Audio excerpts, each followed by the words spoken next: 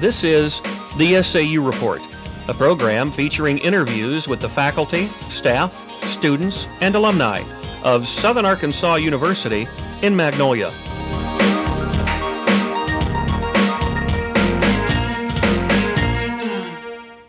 Welcome. I'm Charles Lawson. And I'm David Parkerson. Today we'll be discussing the Agriculture Department here at Southern Arkansas University. Our guest today is Dr. Tollett, the chairman of the Agriculture Department here at this university. Mr. Tollett, exactly what are your duties and responsibilities? I'm chairman of the Agricultural Department of Southern Arkansas University, and also director of the farm, which is a part of the laboratory exercises of the university.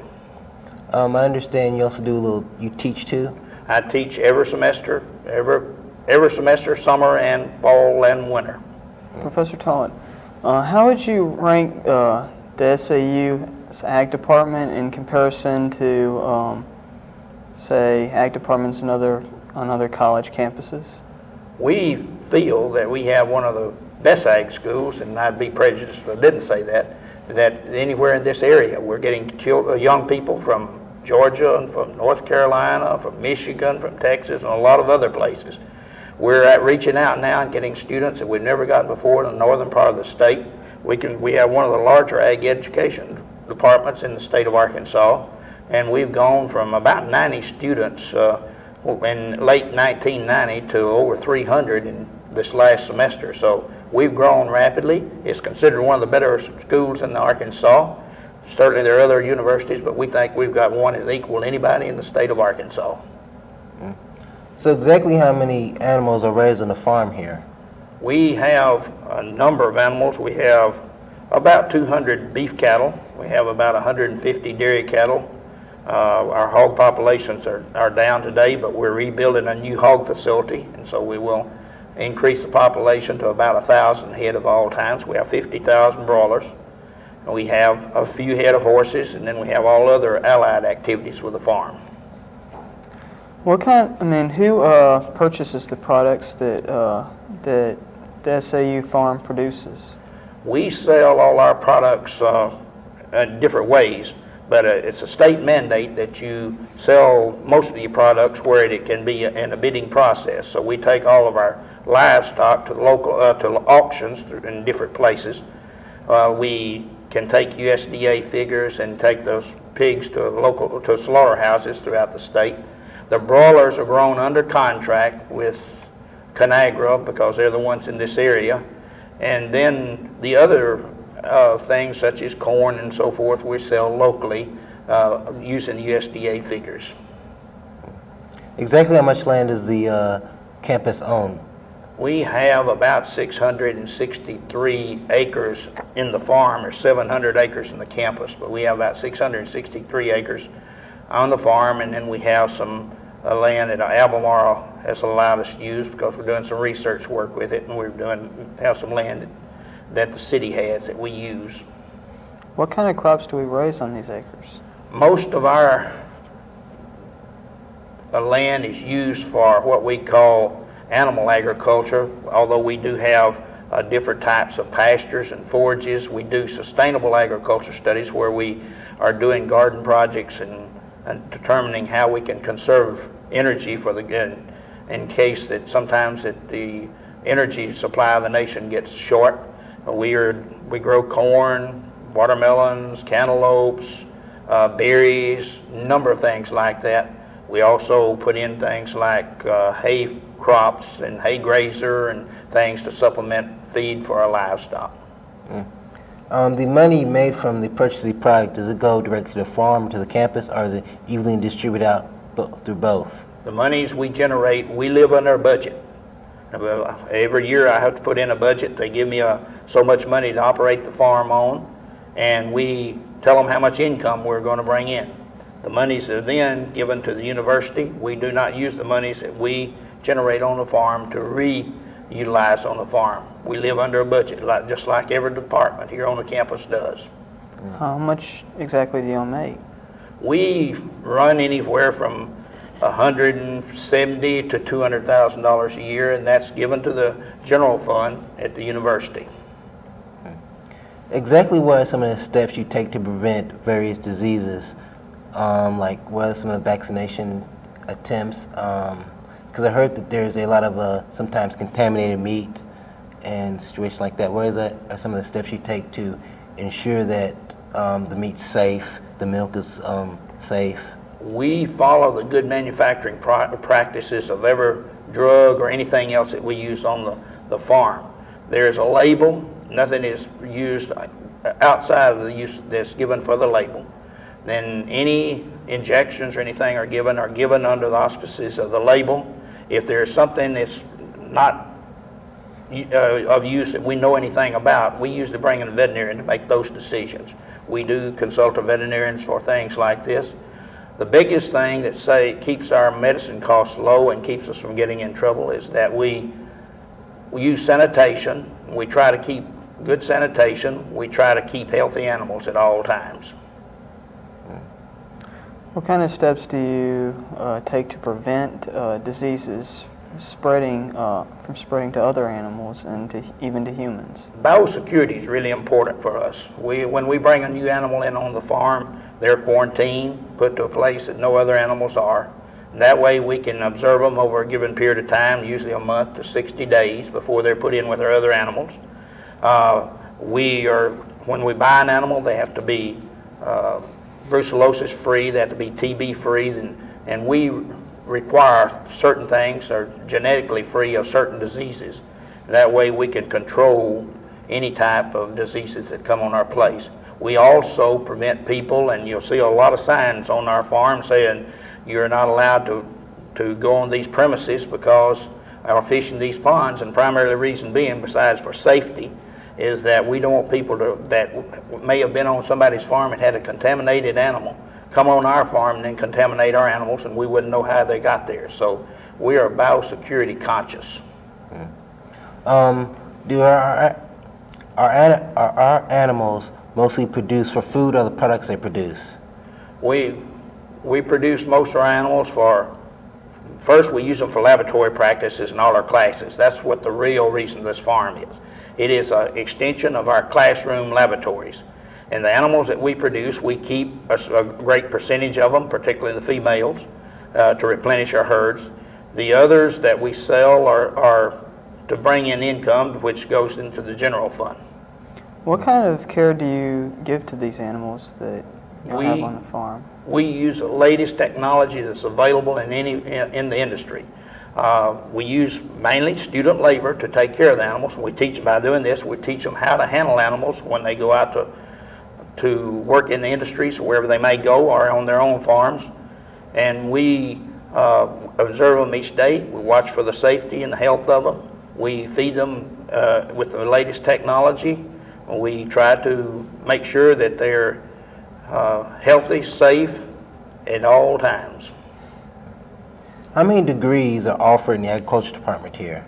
We have 3 degrees. We have an ag business degree, which is one of the premier degrees that we have. That is, the young people take a basic agriculture background, and in cooperation with the School of Business, we have developed a program where that they get accounting and statistics and all the business courses necessary. Our young people are sought by industry, by academia, by government agencies, and through the school, through that degree. We have instituted within the last year an agriculture sciences degree. That's for the kids that want to go into scientific agriculture and pursue a graduate degree and or become a veterinarian. The veterinary school now requires a young person getting into vet school must have a 4-year degree, and we instituted it for those students, plus the students that want to go on and not be an ag business major, but they want to pursue a degree in scientific agriculture, such as research in genetics and physiology and endocrinology and biochemistry and all those. And then we have an agriculture education degree, which prepares young people to go out and teach in high schools in the Future Farmer or agriculture education program. So we offer 3 premier degrees. We offer minor in horticulture for those young people that want to go and work in things such as floriculture and things that deal with plants. We also offer a pre-professional degree in forestry where they can take 2 years here and then transfer to a forestry school somewhere else. What kind of jobs can a graduate get whenever they graduate with an ag degree?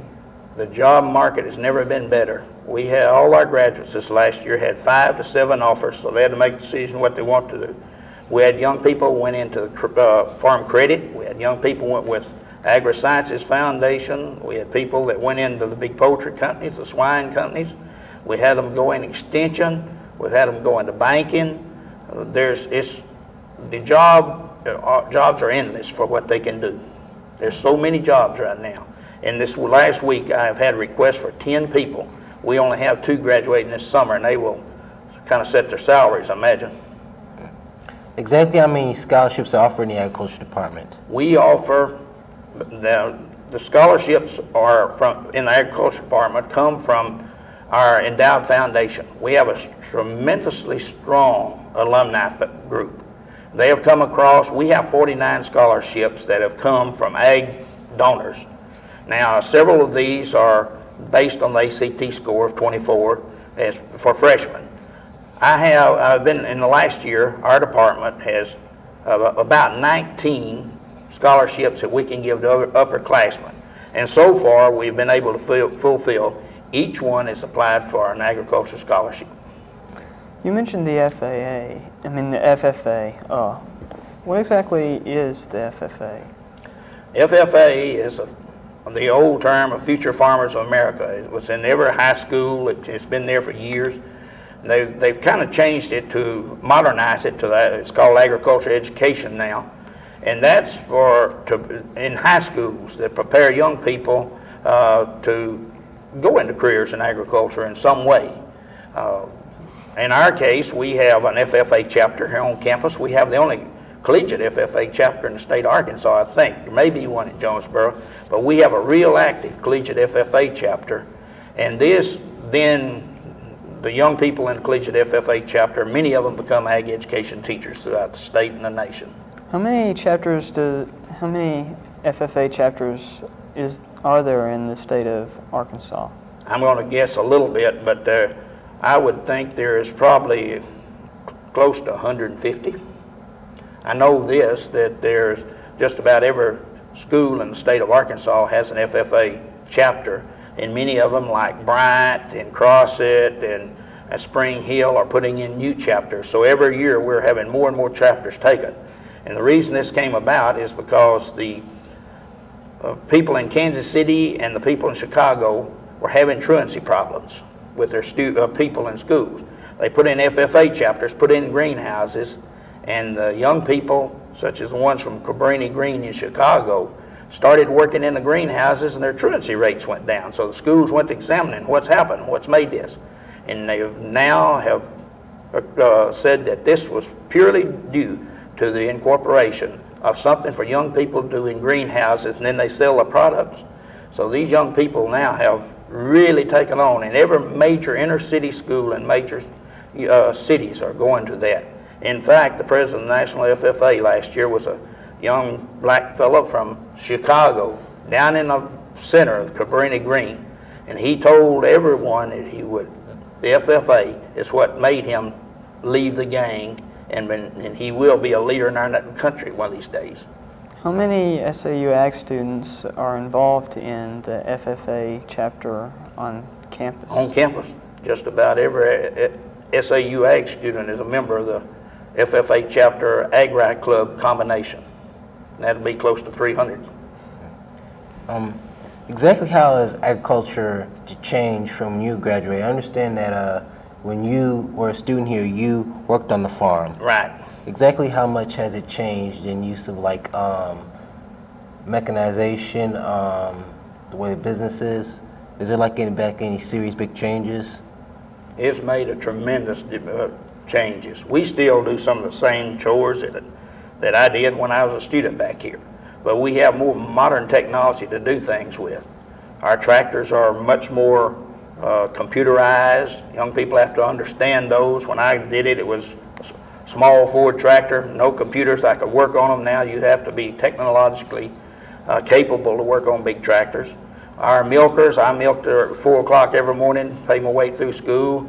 We had hands put on the milkers and take them off and change them, and now we've got one of the most modern dairies, the only collegiate dairy in the state of Arkansas now. The University of Arkansas has gotten rid of theirs. Arkansas State's gotten rid of theirs. And we have what is called the ultimate in mechanization for dairies. All we have to do is put the milkers on the cows. When the cows have collars on that are computerized, and the computer tells each cow as she comes in the barn how much feed she's going to get. Then it takes the milk that she produces at night or morning and figures it up and converts it to how much feed she's supposed to get for the next milking. So it's hands off just about. Only thing we do is to put the milkers on, it automatically takes the milkers off. We didn't have laser technology when I was a student. All I had was an old tripod to look for measuring lines and so forth. And right now Dr. Horn has the ultimate in laser technology, where in ag engineering young people can take this and they can plow a whole field and level it with a laser, one person, where it used to take 5 or 6 people. And so our measuring buildings, this tells you how many feet you are. And so that we've got new soil testing equipment. Used to we did it in actually nothing more than old jugs and so forth. Today we've got spectrophotometers and computer-assisted analysis, automatic titration. So all the young people are getting to learn all this technology. So when they go out into the industry, they're prepared for the latest. Is the technology that we have here on campus as state-of-the-art as what they'd be dealing with in the field? Ours is a state-of-the-art. It will be the latest. We're constantly buying new equipment each time. Thanks to the university, when they put in the lab fees, we take that money and we buy some new piece of equipment, which is the cutting edge of technology. We've got pregnancy ultrasound machines that we can do all the pregnancy and muscle test and determine how much meat's the animal. The young people will be working with that. We're just buying new, every year we're buying the latest in technology of something that is needed to teach them. For example, right now we've just got some new moisture testers teaching, and with black lights teaching for microbiological problems that occur in feeds. So they're getting all of this type of stuff. I understand that you've traveled around the world. Have you noticed any serious differences in the way our agriculture is in comparison to other countries? I was fortunate. When I was a student here, I dreamed of going somewhere. I never knew that as a student at SAU, I'd wind up living in Australia and Hong Kong, and South Africa and Mexico and all those places.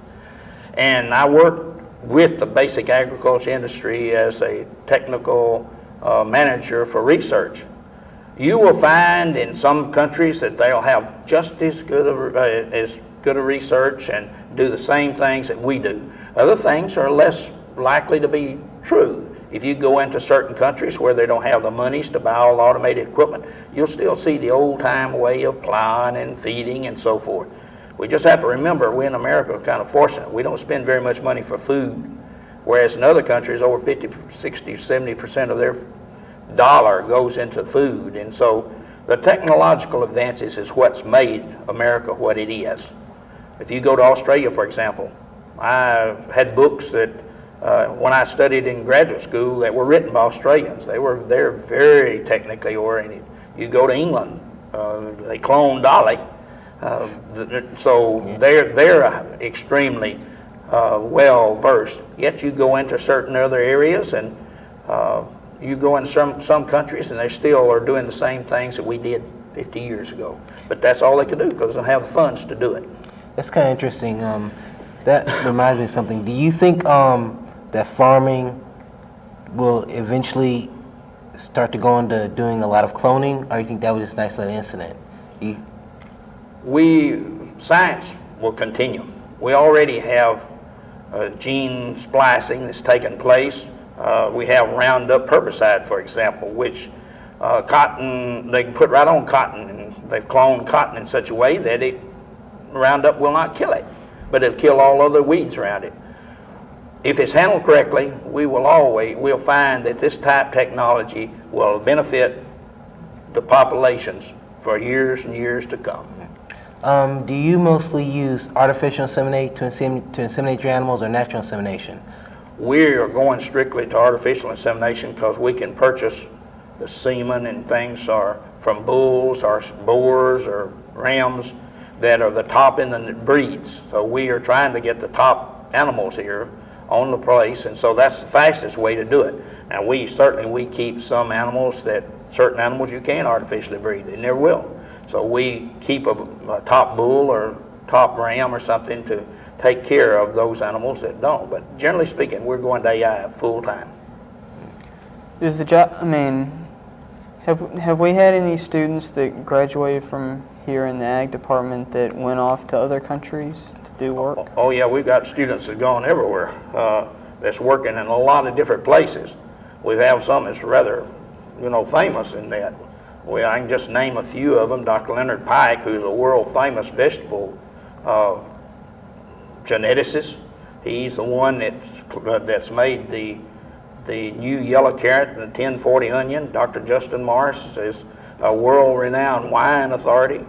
We've got Dr. Tom Lovell, who is probably the world-renowned aquaculturist. We've got so many graduates that have done well and gone and are being used in other parts of the world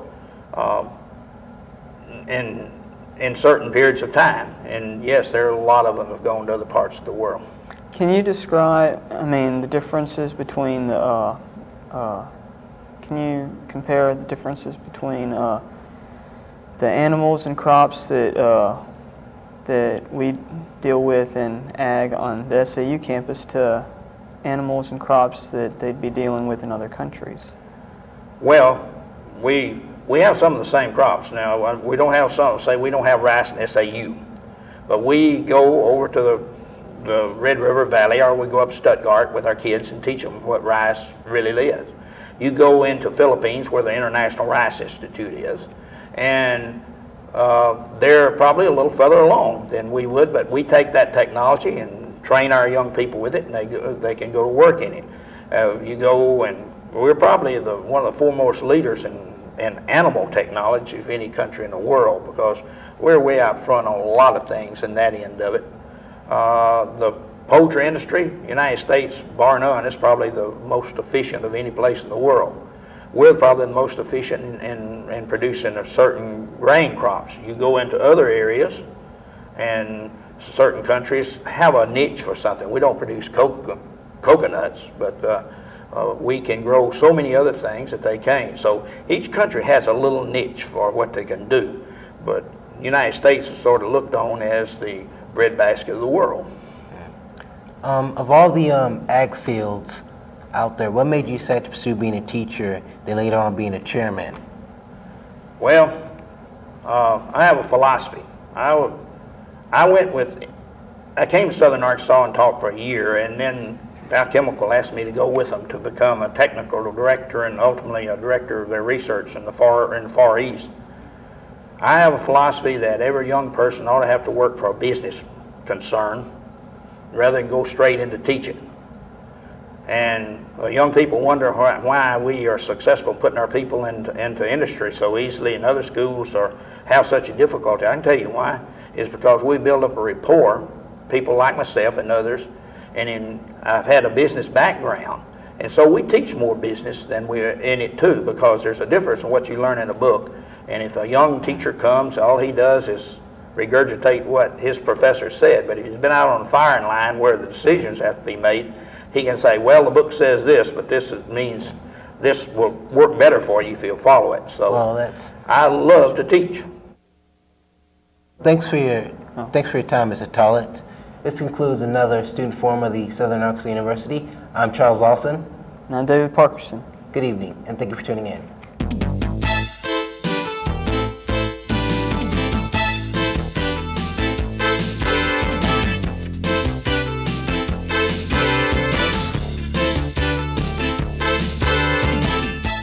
The SAU Report is a production of broadcast journalism students in the Department of Theater and Mass Communication at Southern Arkansas University in Magnolia.